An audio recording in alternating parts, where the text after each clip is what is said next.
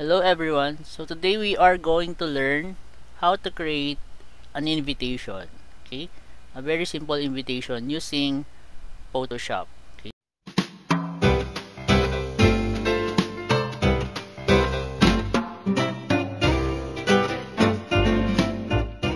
Hello everyone. So today we are going to learn how to create an invitation. Okay? A very simple invitation using Photoshop. Okay? So how do we do that? So first, of course, you need to know how to use the tools that we have here. Okay, if you don't know how to use these tools, you can search my YouTube channel and look for the introduction for Photoshop. Okay, so we're going to create an invitation that looks like this, or something that looks like this one, a baptism invitation, and this one is a birthday invitation. Okay, so let's start. Close this first. So what you're going to do is click File, New, to create a new file wherein we're going to put all the content that are needed for the invitation. Okay? So under Name, type the file name that you want to use. In this case, I'm going to create a birthday invitation. So I'm going to give it a file name with first birthday invitation. Okay? Then for the size of the paper, I'm going to use for the preset photo, and then for the size I'm going to use 5 by 7. Okay, but it's up to you what size would you like to use. In this case, because I'm going to create a photo size invitation, that's why I'm using landscape 5 by 7. Okay, for the resolution, it's okay, just keep the 300 resolution and don't edit the other setting. Just click OK after doing that. Okay, so here's our canvas. So we're going to put everything here. Okay, so first you need to edit the image or the picture of the birthday celebrant. So let's get the image. Go to my drive. Okay, so I'm going to use this image. So I'm just going to click and click while pressing the control button, then drag it going to your Photoshop. Okay, if you don't know how to do that, just click File and just click Open. Okay, and then you look for the file where you save the image that you are going to use for your invitation. So for example, it's here, my drive D. I'm going to Photoshop tutorial. Okay, and then I'm just going to click and then the file and click Open. Okay, and then it will appear on your Photoshop application. Okay, so now we're going to get this image. So how do we do that? On the previous tutorial, I taught you how to use the lasso tool or the marquee tool in selecting content or object from an image, then putting it in your canvas. So this time we're going to use polygonal lasso tool. Okay, and then we're going to trace the subject. So click, click, click, just keep on clicking on the outline of the subject or the object that you're trying to get from a certain file or image. Okay, so you just get this.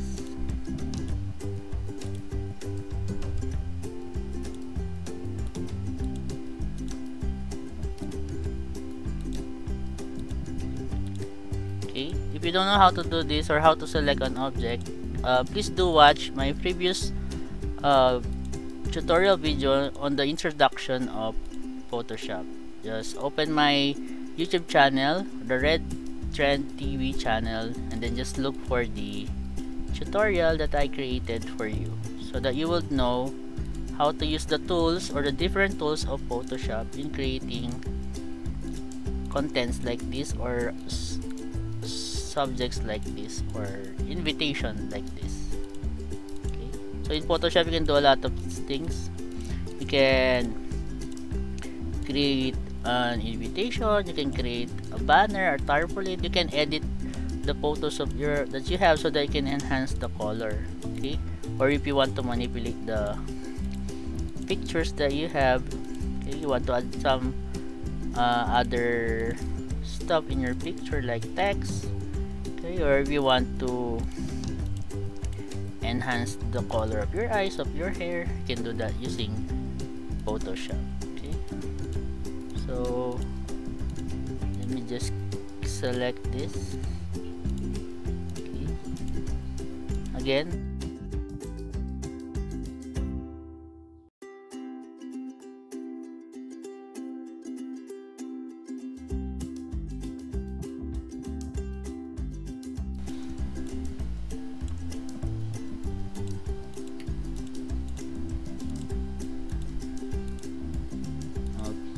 okay, yan. Okay, so after doing the selection, hover your mouse on the middle of the subject and press right click on your mouse and then click feather. Okay, so that will have the outline of the subject smoothen. So usually I only use 1 or 2, but if you want to strengthen the feather, okay, you're free to do so. So let's try using 2 only, okay, for a cleaner look. And just click, then drag your object or subject to your canvas. Okay, to resize the subject, just simply press Ctrl T on your keyboard. Okay, then zoom out, Ctrl minus, then resize your object or subject. Okay, and just click check or press enter on your keyboard. Yan. Okay, let's put it here, close the file, get another image. Maybe you can use this one. Okay, another way to select is you can use the quick selection on your toolbar. So let's try using quick selection. Then make sure the plus sign here is selected and just simply select or draw an outline while dragging your mouse. Don't release the left mouse button, okay, when you're selecting. Okay, just keep on dragging. Gunner lang. Okay.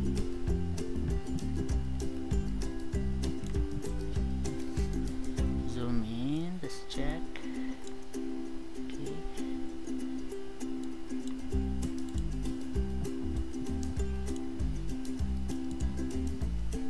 Okay, so yan. Okay. After doing that, click refine edge on top of the toolbar, okay, so that we're going to refine the selection, and then just simply trace the outline on the subject. Okay, again you click refine edges when you're done.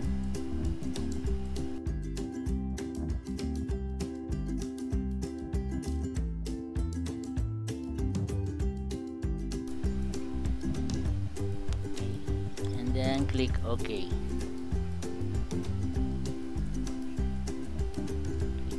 Then we're going to drag selected subject going to our Photoshop.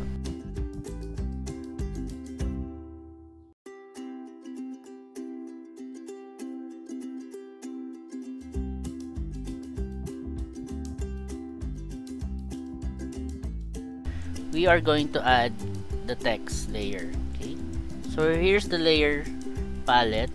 Here's the first object. If you click this one, you will hide the subject or the object for this one. Okay, so you have 2 images now. Now we're going to add text. Now how do you add text? You click the type tool or the text tool, okay, and then you just simply draw a square or rectangular casing for your text on your canvas. Okay, and then we're going to type God bless us with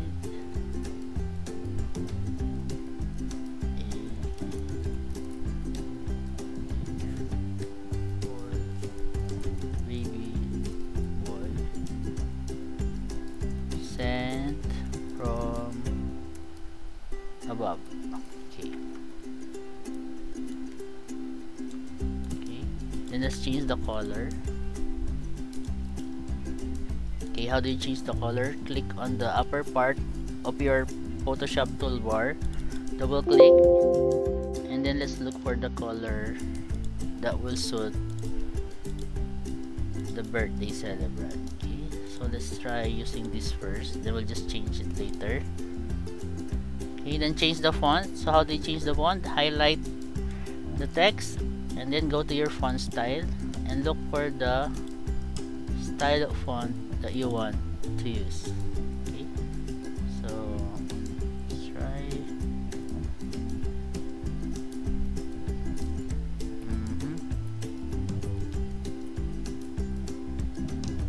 okay, let's try using this one, Words of Love.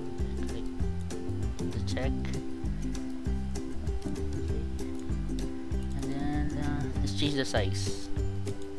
Let's use size 24 or 30 for this time. Okay, and we'll just adjust that later. Then we're going to add another text layer.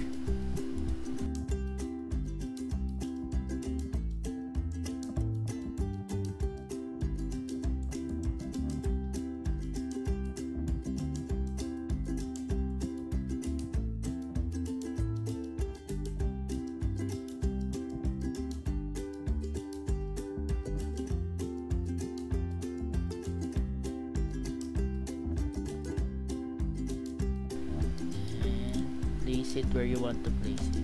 Okay. Then we're going to add some designs. So how do we do that? Usually I go to Google and then I just simply search for the clip arts that I'm going to use, or the designs or the drawing. So let's say I'm going to search happy birthday clip art.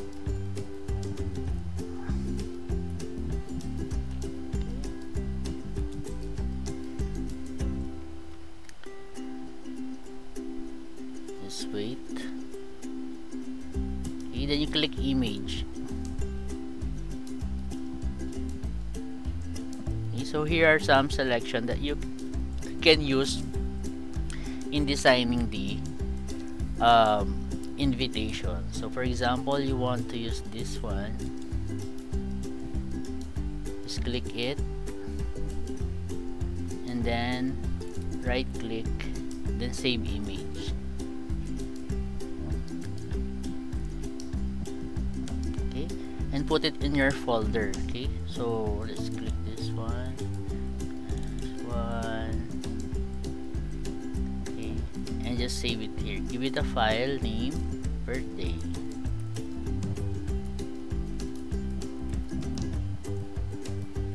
Let's click save. Okay, so that's how you get clip arts using Google. Okay, so in this case I already downloaded some, so I'm just going to get them here. So let's say I'm going to use all of this. I'm going to select them, then drag it on your Photoshop. Now we're going to drag the object or the designs that we're going to use. Okay, to remove the background, just click the magic wand on your toolbar here, magic wand, and click on the background. Okay, then you click, right click, select inverse. Okay, then you click the move tool on your toolbar and drag it going to your canvas. Okay. Then you just resize it, press Ctrl T then resize the clip art. Okay. Check. Put everything that we need first before we lay out it. We're going to lay out. In this one, it's a PNG, so the background is no longer there. So just simply click and drag it going to our canvas. Control T, then resize. Okay, and then since the birthday boy is wearing a Batman suit, we're going to add some Batman clip arts.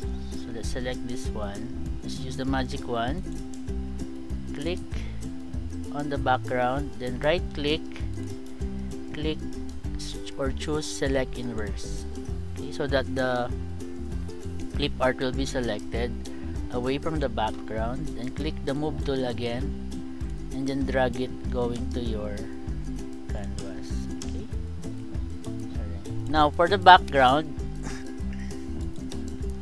let's look for one in Google.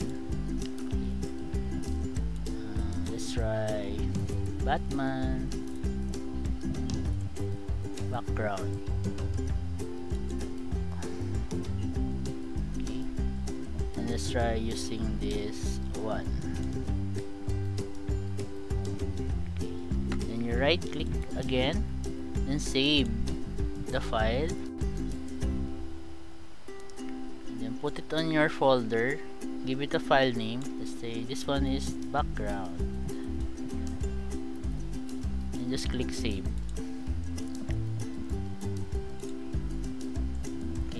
Look for it, go to your folder again, simply drag it, click drag, go into Photoshop, place it here on the dark gray line. Okay, and then just move it going to your canvas. Okay, then we're going to resize it.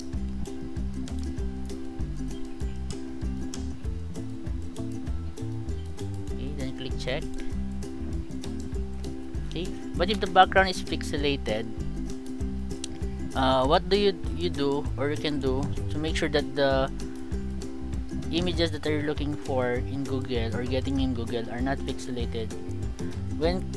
While you are in images, click tools, then click size, then choose large, so that if you're going to choose backgrounds, they will not be pixelated. Okay, so let's get another one because that one is pixelated. Perhaps we can use this one. Okay, and then right click, save image. Then let's give it a file name, background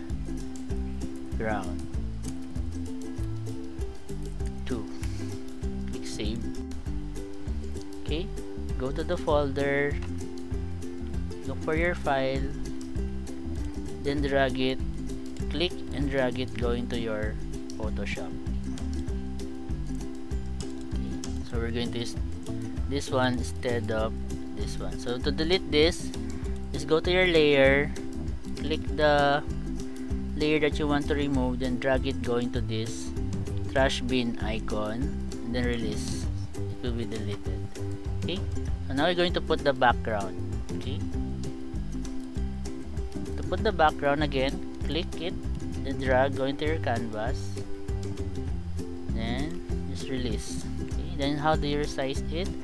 Control T, and then resize your image and click check. Okay, now how do you manage to show the other content because it's being blocked by the background? So you just simply drag the layer that you want to be underneath the other objects or subjects. Okay, we'll put the background here for the background layer. Okay, there. And now we're going to fix the layout. Okay, so we're going to size the picture of this boy, then Control T, so that it won't overlap.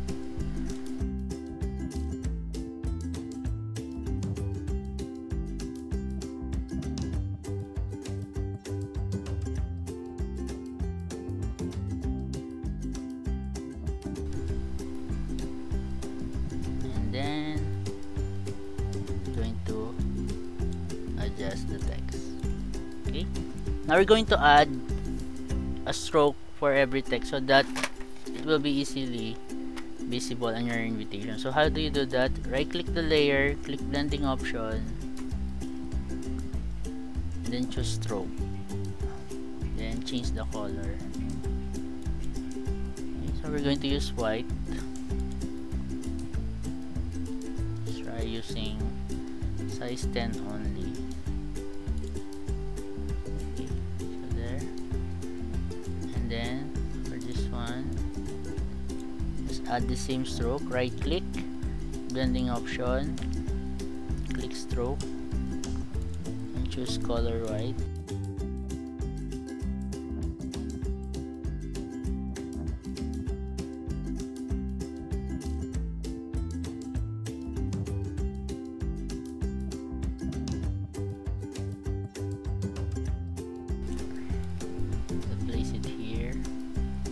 Going to reverse the image. Click edit, transform, and then horizontal, okay, so that they will be facing each other. Okay, check this one. Just add some stroke with this image. Right click, blending option, add stroke, or this time let's try adding an outer glow. Just the spread, okay, and click OK.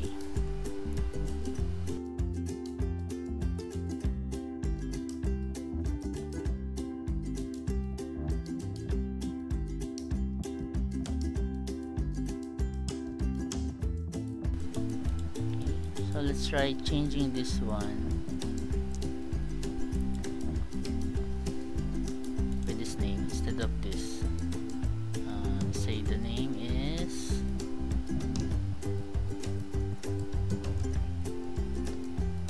Meza Arieti.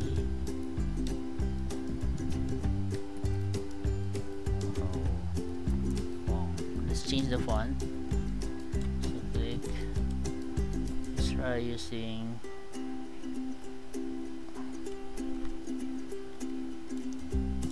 this one. Just for a more readable font.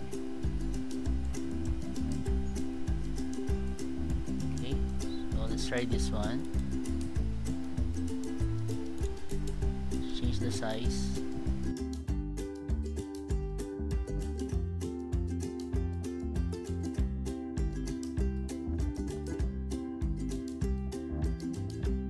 Okay, and there is your invitation.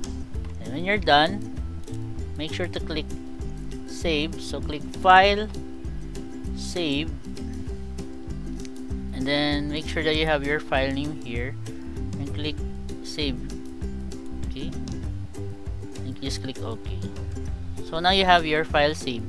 Now to print it using your printer, you just simply click file and choose print here, or if you want to convert it into a JPEG image so that you can send it through Messenger or online to your friends, or have it printed on a printing shop, you need to save your file into a JPEG format. So how do you do that? You click file, save as, okay, and under format here, you see, and by default you get to save your file with PSD, because so that you can edit your file again if you need to do some adjustment. Okay, but if you're already final with your decision for your output, okay, you click file, save as, then click format, and then change it to JPEG.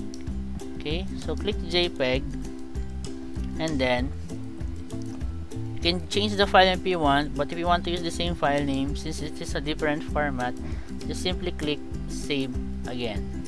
Okay, and click OK. And I'm going to show you. Okay, so here's our file. Okay, so you can already have this printed if you have your own printer, or just send it to a printing shop. Okay, so here's the file. Okay, you can already have it printed, or if you have your own printer, again, use your printer. If you don't have your own printer, bring it to a printing shop. Okay, so thank you for watching, and I hope you learned something today. Bye.